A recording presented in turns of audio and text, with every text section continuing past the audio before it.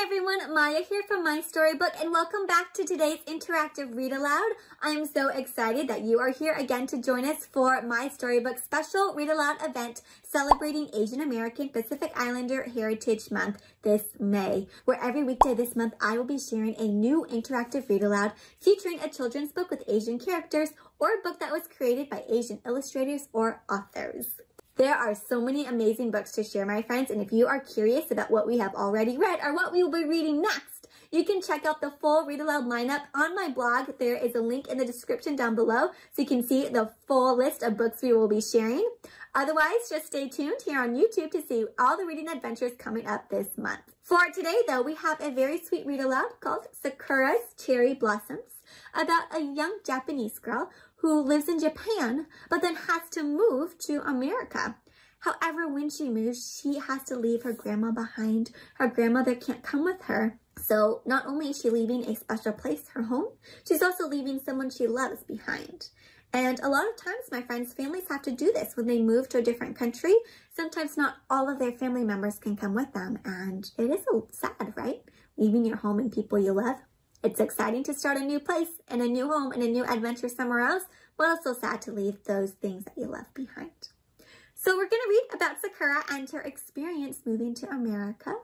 And something special about this book is that this book is actually written in a series of Japanese poems called tanka poems. So a tanka poem is a traditional Japanese poem with 5 lines and 31 syllables.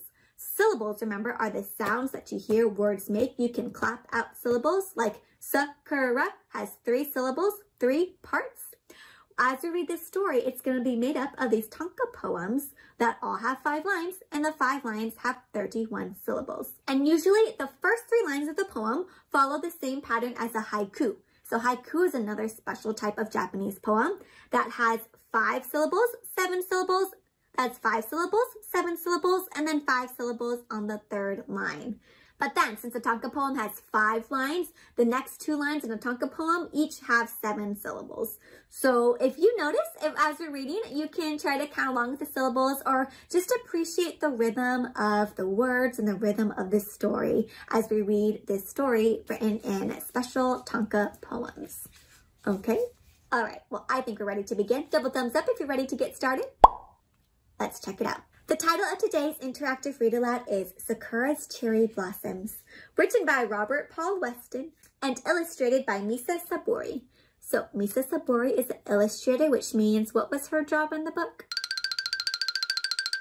She draws all the pictures, and the author is Robert Paul Weston, and authors do what part of the story? Writes all the words. Now, this book was written by Tundra Books, so very special thanks to Tundra Books for sharing this story with us and letting us share this reading adventure together. Now, if I take a look at the cover here, Sakura's Cherry Blossoms, what do you notice on the cover? I noticed a little girl, and that must be her grandma. Cherry blossoms, my friends, are these very beautiful pink flowers. They look like little pink flowers in the trees, and guess what? They smell really good too. Have you ever seen cherry blossoms or smelled them before? What do you think about them? If you haven't seen them or smelt them, they are beautiful, my friends, and you'll see a little bit more of them in this story. So actually, Sakura actually means cherry blossom in Japanese, so that's kind of nice that her name means cherry blossom. All right, well, I think we're ready to get started, so let's begin. So here's our title page, has the title of our book, Sakura's Cherry Blossom, our author and our illustrator and our publisher, Tundra Books. And here I see a beautiful cherry blossom flower. And look at this beautiful scene on the very first page. What do you see? Lots of Sakura blossoms, cherry blossoms, and Sakura and her grandma. Sakura loves spring, her favorite time of year. This made perfect sense. Her name means cherry blossom, trees that only bloom in spring. Oh, so spring's her favorite season, and her name is a flower that only blooms in spring. My friends, do you know what your name means? What does it mean? Usually all names mean something. My name is Maya, and it can mean water in Sanskrit. Well, if you don't know what your name means, you should look it up or ask your family. And my friends, what's your favorite season? Oh, that's a good one. I like summer. Spring's also really pretty though. More than anything, she loved sitting underneath the tall cherry tree, side by side with Oba-chan, whose voice was warm like sunshine. So Oba-chan, so I should say grandmother in Japanese. Together they sat in the shade of pink petals, watching them flutter. They ate bento box lunches. They told each other stories. So remember, these words are written in a Tonka poem. So 5 lines, 1, 2, 3, 4, 5, with 31 syllables. And let's look at their lunch. A bento box is the type of way they eat lunch. So they have this box and they put different foods in it. What do you see inside their bento box lunch? Looks like this might be fish, maybe like some sushi here, like in these little rice balls over here, which are usually stuffed with meat or something's inside this rice. What a nice picnic. I've watched this tree grow all my life, said Oba-chan. This is how I learned. Seeing those blossoms in bloom is always finest with friends. Oh, so it's always best to see nature and beautiful things with friends. Do you agree? What's something beautiful that you like to see with your friends? Which one do you think is Oba-chan as a little girl? Sakura's father would soon begin a new job in America. They would fly across the sea where a new life awaited. High up in the plane, it seemed like a miracle racing through the clouds, so fluffy and pale like rice scooped fresh from Oba-chan's pot. So the clouds are fluffy like rice? My friends, how would you describe the clouds? The clouds are fluffy like... That's a good one. Maybe like cotton candy.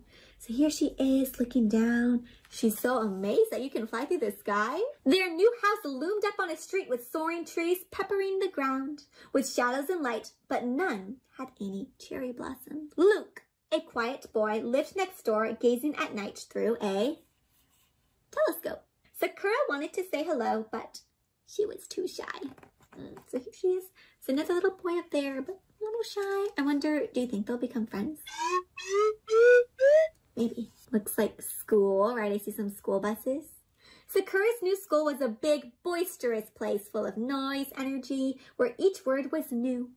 They nipped and snapped on her tongue like a tang of pickled plums. Each word was new.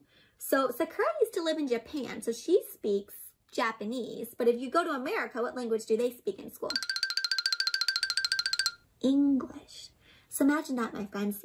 What do you think school is going to be like if you go to a new school where you understand nothing? How might you feel? Nervous, probably a little bit scared because you don't really understand what's going on. So each word sounds weird on her tongue, right? If you're not used to speaking a new language, the words can feel strange on your tongue, like pickled plums. Neko became cat. So neko must be Japanese for cat. Sora had become the sky. So Sora is Japanese for sky. And kutsu was a shoe. So she's learning all these English words for the Japanese word she knew. Sakura tried very hard, but she often made mistakes. She missed Oba-chan. She missed the cherry blossoms, their soft and sweet scent. She missed stories and picnics and the whispers of petals. I would miss a lot of things too, right, if I had to move far away from home. Oh, wait a minute. What is going on here? Who is this? Luke, the neighbor, and it looks like, hey, they're hanging out. One day, Luke saw her sad and still on the front steps. When I'm down, he said, I find it helps to look up. If you want, I could show you. So when I'm down, when I'm feeling sad, I feel it helps to look up. And what does he look up at? The moon, stars. That's some great advice, my friends. When you're feeling down, when you feel sad, what makes you feel better?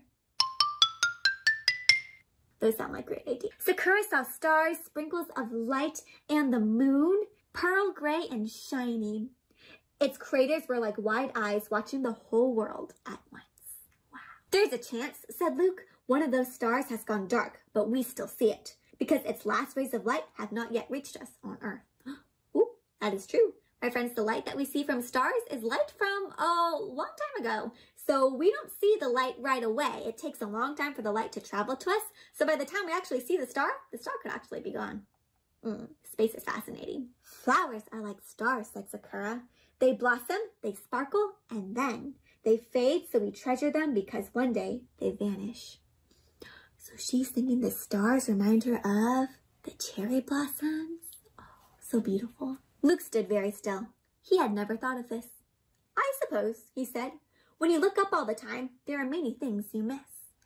Oh, so he's like, well, I guess if you look up too much, though, you might miss what's right there in front of you, right? So here they are looking up at the sky. So it's always important to notice everything around you, appreciate everything around you, up and down and right in front. Sakura and Luke. Soon they became friends who played, laughed, and went exploring. Sakura, for the first time, had begun to feel at home. Friends can always make you feel at home, right? Between friends, she found her words were limber and quick with no taste at all. So she was talking to a friend. She could speak easily, right? Practice her English. She didn't feel like it was strange. They flipped and curled from her mouth as effortlessly as breath.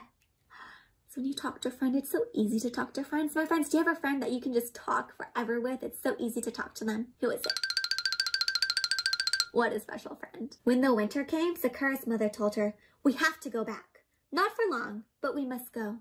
Oba-chan is very ill. Oh no, so Oba-chan, her grandmother, is sick and they must go. How does Sakura feel when she hears this news? Very sad, right? And I noticed the illustration, right? It's just her alone in this room. Makes me feel like really empty and lonely. So now they're back in Japan. Sakura's hometown seemed much smaller than before. In the cold, bright sun, even the tall cherry tree was shivering and leafless. So now that it's winter time, it looks a lot different, right? There's no more cherry blossoms. And how does this picture make you feel? Makes you feel sadness, right? Everything, there's no more beautiful flowers. The colors are darker, not as bright. It's empty. It's kind of like the sadness you must feel because Oba-chan is ill. Mother had been right. Oba-chan was very sick, dozing in her bed, sleeping in her bed. But hearing Sakura's voice, she awoke, her eyes dancing. Seeing Sakura makes her feel so much happier. My little blossom, she cried. Seeing you again, it makes me so happy. It is all that I wanted. Only this and nothing more. So all she wanted was to see Sakura. This time on the plane, Sakura did not marvel at the cotton clouds. She slept, dreaming of a sky churning with every season. So this time on the way home, she's sleeping and she's imagining all these different seasons. What do you think happened to Oba-chan? I don't know. I hope she's okay, but maybe she passed away and she's remembering all the seasons of life, how life is always changing, moving on, the cycle of life. Luke was excited seeing Sakura again, but when he asked her to go exploring with him, she said no. She was too sad. What do you notice about this picture? Yeah, it makes it seem like Sakura's on a whole nother planet, right? Here's Luke on the moon. Is he really on the moon? No. But this shows us how far apart they are. Sakura's so sad. It's like she's on a different planet. She's all alone over here. She was worried too. Might she forget Oba-chan? Her face, her laughter, with no cherry trees nearby. What was there to remind her? Don't worry, said Luke. I have a surprise for you. Just wait until spring. What do you think the surprise is? Sakura did. She waited. The days grew warmer. And then... But wait a minute, my friends. So she's worried she's going to forget about Oba-chan because Oba-chan is no longer there. Have you ever had, my friends, a family member who passed away? How do you remember them? Yeah.